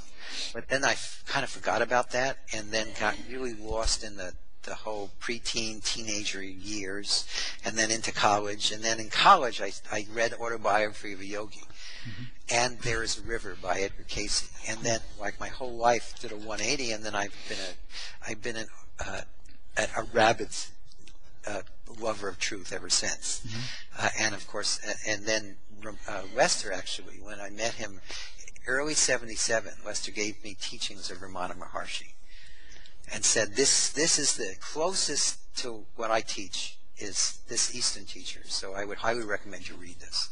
So I've been a fan of Ramana's since 77 when Lester introduced me to him. Mm-hmm. But so in 87, I moved to Arizona to try to help Lester with the organization he had established in Arizona. And then I moved to Sedona in 89 for a couple of years. Then I moved back to Phoenix. And then somewhere, I think it was in 91 or 2, I went from attending retreats to leading them. I can't remember if it was 91 or 2. But so Lester was still alive, and then in 94 he passed away. And in the early 90s he gave all his teachings to me, and he told me, and I actually wrote him on this, I said, Lester, what? Me? What, are you crazy? I'm just a student. Why would you want me to take these teachings? And he was absolutely insistent. And I said, well, why don't we form a nonprofit? And the nonprofit, nope, I want you to personally hold the teachings. So he gave the teachings to me in the early 90s, and then and he also said to me that they will evolve. When I learned this, when he gave me the teaching, it's just that first way of letting go, dropping. The other 4 ways of letting go all evolved from just working with people. It's what happens spontaneously. Would you say it's evolving still? I mean, of course. Yeah. I'm going to be doing a retreat in about 10 days. Mm-hmm. People are coming from all over the world. Actually, some people are going to be attending via remotely. We're for the first time ever, we're streaming. Yeah. Televise it, yeah. And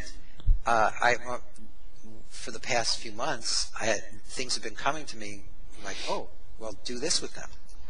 Okay. And now, by the way, when those things come, I just put them aside. Hmm. I'm going, we'll see. But when I show up in the room, if that's needed, it comes. Yeah. And are there people, who come to this thing now who've been doing it almost as long as you have, or Yes, there's a few. Quite a few years. There's some. Enrica James is one of the original Sedona Method instructors, and she stopped for a while, and I had her start instructing again 2 or 3 years ago. And she took the basic program in October of 1976. And she is actually going to be assisting at this retreat.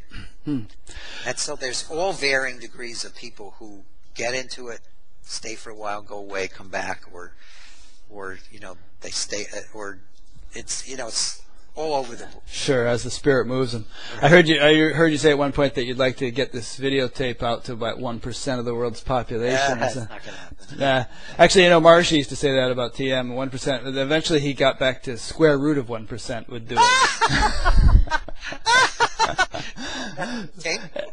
He had physicists telling him that if like in a laser, if only the square root of 1% of the light waves become coherent, then all the others kind of fall into line.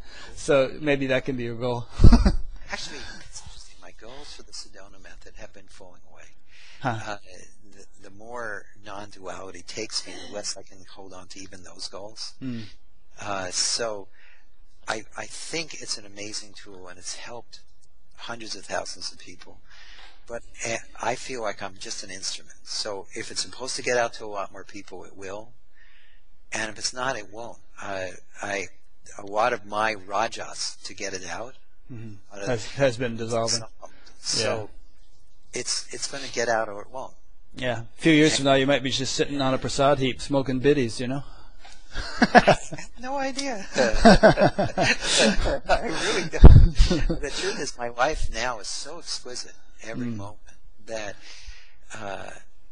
I trust that I'm being led to what is appropriate, both for this body-mind and for the Sedona method. And the other thing I did a couple of years ago, for many years, from Lester died in 94, 96, my wife and I started a company called Sedona Training Associates. And it went through its Rajasic phase, and we were reaching, again, when Lester was alive, even from 1976, or he actually started in 73. I met him in 76, but from 76 to 96, or 94, when he gave me all the techniques and said, you continue. And actually, even while he was still alive, he died in 90. I'm sorry, getting my dates confused. 91, 94, he passed away. When he passed away, only 7,000 people had done the process. Mm-hmm. Since then, hundreds of thousands of people have done it. Mm-hmm. And if it's supposed to keep getting bigger, it will. But about 2 years ago, I gave the entire business operations to another organization. Hmm. And I am still the figurehead, and I still do all the seminars and the products and promotions and all that kind of stuff. I still help with all that, but I don't have anything to do with the business or its goals or any of that. It's somebody else now. Oh, okay. And it's a relief. And is there? I mean, usually organizations, spiritual organizations, when they get to a certain size, there's all kinds of craziness that happens, schisms within them, and conflicts, and the story. I mean, it happens in almost every every spiritual movement. Have you guys gone through that kind of thing? Wester was alive. Oh, did it? Oh yeah, there was lawsuits. There was a group of people who sued him because they didn't get enlightenment. That's a good one. It's a good one. And there was also, the organization was not really run that well, so there was a whole bankruptcy, and the people who were suing for not getting enlightenment ganged up, joined the people who were part of the bankruptcy, and it was a mess. So it was a complete mess. And it was an amazing growth experience for me, because I was in the middle of this whole thing. I was working as a volunteer for his organization, Sedona Institute. And they didn't just sue him and the organization, they sued everyone involved. So here I was, a volunteer, and it was a $22 million lawsuit. Wow. It ended up in a bankruptcy. Mm-hmm. But here I was, I didn't have anything. So what can they take? Can't get blood from a stone, right? But it was an amazing growth experience. It was hell for a couple of years. But by the time it started resolving itself, there was so much that had been just kind of ripped out of this body-mind mechanism. It was like a quantum leap, even though it was a very unpleasant one. Well, that kind of reminds me of something that you mentioned, in the recordings, and that I also experience in life, which is just about everything becomes grist for the mill. You can go through all kinds of intense stuff, but it's actually, if we understand that we live in an intelligent universe, then this stuff isn't just happening capriciously. It's happening because there are lessons inherent in it. Oh, no, absolutely. My feeling is there is no accidents. Right. And there are no mistakes. Mm-hmm. And it's my deep knowingness. And everything's an opportunity for growth. And everything is an opportunity for growth, as long as you don't try to figure out what the opportunity is. It's kind of funny. If you lead with your head, you try to figure out, well, what messages is this thing you just spin? Yeah, they say karma is unfathomable. Completely unfathomable. Right. So what we do in our seminars is I tell people, let go of wanting to figure it out. Mm-hmm. If you really let that go, and you let go of the emotion, the thoughts, the feelings, the trauma, if there's a lesson, it will reveal itself to you. You don't have to go looking for it. One of the things that happens so much in self-help is people will hold on to suffering for years because they think they haven't learned the lesson yet, or they haven't gotten the message. And that's all unnecessary. Yeah. So there's so many more things we could talk about, but I always reach this point where we're nearing 2 hours. I think, okay, we should. Oh my God! We are? Yeah. Well, I had no idea that much time went by. Yeah, as Groucho said, time flies like an arrow, fruit flies like a banana.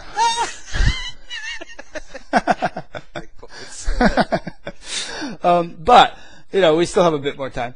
And what I'm inclined to ask you is, where do you see? I mean, you've already sort of described this in talking about how you deal with the organization and everything, but everybody has a next horizon, and they have a sort of, I mean, sure, we're living in the now, but there's a sort of a sense as we go from day to day of what's unfolding for us, how the quality of the deepening that seems to be taking place. So could you describe that in your own life, and do you still specifically use the Sedona method, or has it become more subtle than that and almost a kind of an automatic way of functioning? So there's several things. I'll start with the last and work backwards. The Sedona method has been so integrated into my experience that my tendency, when tendencies or issues or whatever arise in consciousness, which they still do, is most of it just releases by itself. Spontaneously. It's all spontaneous. Yeah. So that's one thing that's happening. Like a lion on air. Right. It actually is like that. A lot. There's I'm sure I still have a few stones I haven't found, and I'm always actively looking. Mm-hmm. And occasionally the sand gets in the works a little bit. Can you create new stones by looking, or is that not a problem? I don't think you can create stones from looking, but you can certainly create water or sand. Yeah. Like you can stir up something that doesn't even need to be stirred up. Yeah, probably. Yeah. So most of my life is air. Mm-hmm. And sometimes it's humid air, and occasionally I'll find a little sand or a stone here or there. Right. Phoenix has those big sandstorms. Right, it does. They even have a name. I don't remember what they're called now. Yeah. Fortunately, Sedona is far enough away from Phoenix that most of those storms never affect us. Although it's hot at the moment. It's about 100 degrees. It's going to be 100 degrees today, which is unusual for here. Usually we're 10 to 15 degrees cooler than Phoenix, but Phoenix is probably going to be 115 today. But anyway, so and I'll occasionally pull out the process if I find a little sand, or the air has gotten very humid, or I find a little pebble somewhere. I'll take out the process and use it. And then the other thing that I'm doing at the moment is I'm really been spending a lot of focus on integrating my energetic systems. How so? Through yoga and just honoring Shakti and things like that. So a lot of that has been happening spontaneously. And some of it's been focused, where I'm doing practices that support that. Did you get the sense that they were unintegrated in some way, and this moved you to want to integrate them? Interesting. I didn't even know there was an issue there. But I was attracted to some information from the East that really helped open up a whole other world or a whole other window for me to start exploring. So I've been exploring that window. And want to mention what it was, or would you rather not? Well, the only reason I don't want to is it's one of these things that they can only handle a very small number of people. And I wouldn't want to mention it in a public forum like this. Okay. Although I just did, now I'm going to be inundated. But what was it? But the bottom line is, it's something that only about 20 people do it a year. Okay. So it's really not a wide open thing, and they take only very serious seekers. But anyway, Well, I just want to say in passing that I think it's cool that you admit that. There's a lot of people who are heads of spiritual organizations that wouldn't dream of admitting publicly that they're actually doing some practice that they might find helpful other than the one they teach, because it sort of implies that their teaching is deficient if they're doing something else. In fact, the one thing I will say about them is they're incredibly supportive of this work, because they think it's incredible preparation for the Eastern end game, but also there's such a harmony between what we do and what they do that's how part of the reason I'm able to really focus on it, is because there's a huge harmony there, and a lot of what they do happens spontaneously, in my work. But for me specifically, I needed something more focused. Okay. And I'm not embarrassed to say that, because it's really improved my ability to share my work just from being open to this other modality. Nice. Beautiful. So what my living experience is now is in the background there's this sense of like the cosmic sound. I hear it all the time. I go between states of bliss and peace most of the time. Then the non-dual state is also here most of the time, and I'm exploring that now from a whole new perspective, not just using my set of tools, but a whole other set of tools. So it's my goal. There is a goal there. There's still a goal there. It's interesting. There's very few goals left in life, but there's still one there. And my goal there is twofold. One is to, in the East they call it nirvikalpa and sahaj. So most of the people who are the people in the non-dual space here, and especially in the United States, have experienced neither. They're not living sahaj. They might think they are, but they're not. And you're referring to forms of samadhi. Yes. These are like adjectives to refer to Right. states of oneness.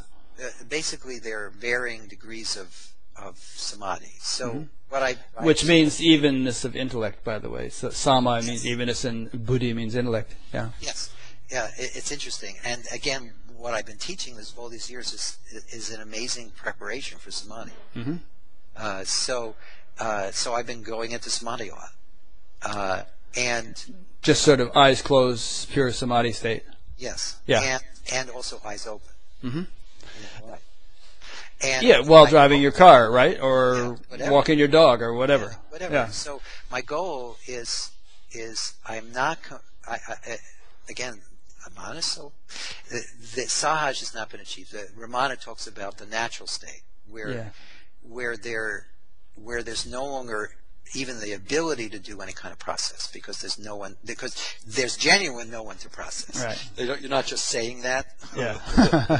So that has not been achieved, but it is my goal. Nice. And so my other goal is to keep working on this instrument until it is that way all the time, and then see if I can bring that completely as integrated as everything else I've been teaching. And I've been starting to do pieces of that, but and it's already coming out in the seminars, like the one I'll be doing soon. So you're saying if you achieve those goals personally, and some people cringe when they hear that kind of terminology, achieving goals. Oh my God! But if you achieve those goals personally, then your natural inclination would be to incorporate them into what you teach, so that others may do so. Not incorporate so much, because the teaching itself is integrous. It's interesting, as I've been experiencing samadhi more and more, it hasn't really changed my teaching. It's just where I'm teaching from. Right. So, which is interesting. It's another validation for me that I must have been on the right path this past 35 years to be doing what I'm doing. And I couldn't possibly teach these Eastern teachings that I've been studying, because that would require a whole other lifetime of study. Yeah, it's not your toolkit. And it's not my toolkit. So what I intend to do is not integrate any of it. Okay. And I also think that would be out of integrity, because it's not my lineage. But what's happening is it's seeping into everything I do. And so I'm really looking forward to seeing what happens. And again, the other thing that may happen from that, I may reach a point where I stop teaching. That's a very real possibility. But so far, it's only been deepening what I do with people. Nice. Well, I really appreciate your candor. It's refreshing. I mean, a lot of teachers hold their cards really close to their chest, and they wouldn't. I've said this a minute ago. They wouldn't admit that they've gone off to explore some other thing, or that their experience is evolving. I don't know. There's this kind of subtle tendency to maintain an image, and I find it really endearing that you don't do that. Why protect something that isn't real? Right. If it's one of the things I say in my seminars is if you're protecting something, it's not real. So if you even think you have to protect this image as the teacher, You're protecting an illusion. Why protect it? Let it dissolve. And again, if it requires maintenance, Jerry Stocking, who I don't know if you know who he is, but years ago he was very popular. He did NLP on himself intensively, and for a year and a half he was in a very altered state, and then it all crashed. His whole world crashed around him. But he has some great quotes, and one of them is that reality requires no maintenance. Nice. Yeah. And that's been my experience. If it's real, it doesn't require maintenance, and also doesn't require protection. If you're protecting it, it's not real. That's good. Shall we close on that, or you want to make some kind of closing thoughts or remarks? Oh, the only thing I would just say is just to come back to something that's very dear to my heart, and which is that basically the message you've probably heard on this channel more than once is that you already are what you're seeking. Yes. And honestly, that's my living experience, that I've yet to meet someone that isn't already whole, that isn't already complete, that isn't already enough as they are. And just know that you can honor and live that, but still also honor whatever your process is. So follow your heart when it comes to the teachers you interact with. Follow your heart when it also comes to teachings. And don't think because it has a form to it, it's wrong or bad. Know that if it has a form for you, that's what's appropriate for you in this moment. There is no one right way for everyone. And so just let yourself be open to what your heart tells you is the next thing. Because in my experience, your intuitive knowingness or your heart never lies. Your mind is lying continuously. It doesn't know anything else. It's all a bunch of lies. But your heart, your intuitive knowingness, that sense of clear reason, which in the East they call buddhi, when it's clean, when it's crystal, then it's also a good representation. It's not getting in the way, but the way most minds are, they're getting in the way all the time. But rather than follow your mind, follow your heart. That's a good thing to do. And just know that the goal is possible. If you're suffering anywhere in your life, you don't have to suffer. It's not noble. You can be free of whatever your experience of suffering is. You can really be free of it, no matter what it is. And the goal of total freedom, of living life as love, as peace, as joy, is attainable to you. Not just this body-mind, or my interviewer, or all the other people you've watched here. Don't put any of us up on a pedestal. If we can do it, we're not special. If we can do it, you can do it. And again, it's been my experience through everything I've done for the past 35 years that this is contagious and it's not special. So follow your heart and go for it. Great stuff. Yeah, beautiful words. I think people are really going to enjoy hearing all this. So thanks. This has been wonderful. Let me make a few concluding remarks. I've been speaking with Hale Dwoskin, who is the primary teacher of the Sedona method, and I'll be linking to Hale's website, where you'll find plenty of information about how to learn more about the Sedona method and get into it if you like. There's a book you can get, and there's a CD, a DVD you can watch, and all kinds of things. And so there's always stuff. Yeah, there's always stuff. And it seems like you've structured it in a way that people can dip their toe in, or they can just dive in headlong, or anywhere in between. There's, you can sort of find a niche that works for you and take advantage of it.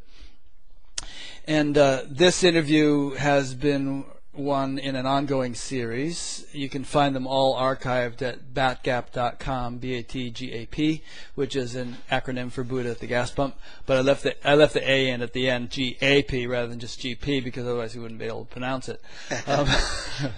Unless you spoke Sanskrit, then there would be some sound for that. So go to Batgap, and you'll find all the interviews I've done. There's an alphabetical list on the right-hand side, and there's a menu under other stuff where you can see them all listed chronologically.